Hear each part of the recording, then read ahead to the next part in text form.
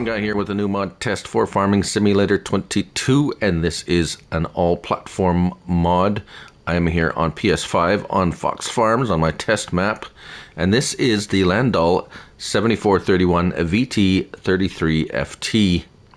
This is by Bcbuhler, 14.1 megabytes to download. It is 11 slots on console, and it is a disc harrow. However, it does have a little additional feature that you should know about. However, first we'll find it under disc harrows, tools and disc harrows. And here it is, $80,000, so already fairly cheap, 10 meters wide, 11 miles per hour, requires 300 horsepower to pull. There are no additional configurations. It is what it is. Like so. Very nicely detailed. The details, the quality is always good from Bcbuhler. We know that he does a good job all the time. Now, what's the additional feature? Well, as you notice here, we have pretty standard looking for a disc harrow. However, if we drop it down, start up our tractor, set it down. Notice the front. The front's like, oh, that's something a little different going on at the front there, isn't it? And then on the back you have your standard looking shallow cultivation. Well, what's happening here is this front piece is actually mulching, and then the back piece is giving us the stubble tillage. So it's doing two in one. It's mulching and then cultivating, and we know that because if we go up here, I have mulched.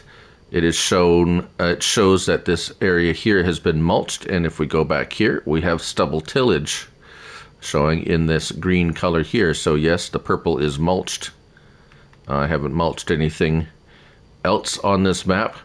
So yes, doing two things at once is actually quite awesome. I would like to see more of this. Having multiple applications on one piece of equipment. So instead of doing something twice, you're only doing it once. Well, doing it twice while doing it once. Now, there is a slight issue with the workers, as I always test workers with these, and this is what happens, as you will see here. They don't completely cultivate the entire field when they come to the end. Now, the reason for this is, or I'm pretty sure the reason for this is, if you notice, as we said, the front piece mulches, right?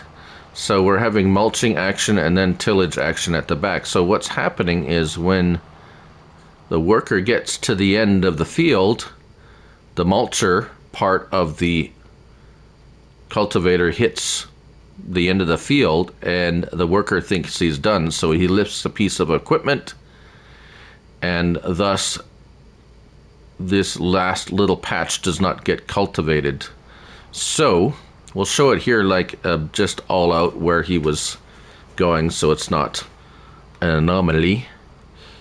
And as you can see, he has done mulching, and thus he thinks he's done, stops, turns around. So you're going to get this. Unfortunately, I don't know if there's a fix for that, due to the fact that two things are happening with this piece of equipment. So, is it broken? No, I'm not going to say it's broken. I'm just going to say there's a bit of a conflict going on because of the way this operates with a worker. Now, if you're doing it yourself, obviously there's no problem, because if I fire Mr. Worker and go up to the end of the end of the field here, I can just go ahead and go to the end. Now, you do have to be careful and realize that there is something going on at the front there, so that if you go into another field, like I did when I did that, that you aren't going to delete something you shouldn't be deleting.